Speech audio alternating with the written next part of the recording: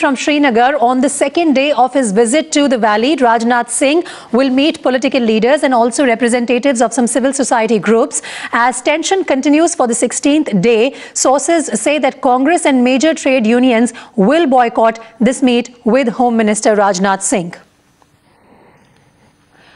Fareed is joining me now on the phone line for more on that story. Fareed, it's day 2 of Home Minister Rajnath Singh's visit, and it seems that not everyone is keen on this effort from the central government to bring various groups together and try and get calm back to the valley.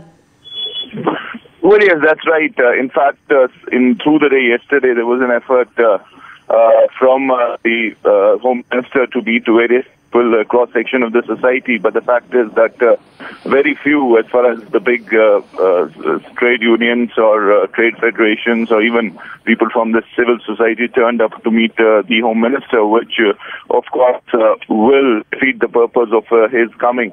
But the fact is that the Home Minister still met quite a few people yesterday, but the kind of response he was expecting, he did not get. Now, Congress, of course, the Pradesh Congress Chief G.A. Mir, he said that in fact, this initiative really, they wanted that they should follow what happened during or what was decided during the all-party meeting, where it was decided that the centre should come with an all-party meet, or even if the Home Minister had to come, he should have brought with him the other members from various other political parties, so as to make it a dynamic effort and something that would really help diffusing the situation on the ground. But on the other hand, the Home Minister has only come with the Director Generals of various forces, and that, of course, is not something that is needed right now, because already it's been 15 days, many people have been killed. So that is what the Congress is saying, and it seems that other parties also following the same. So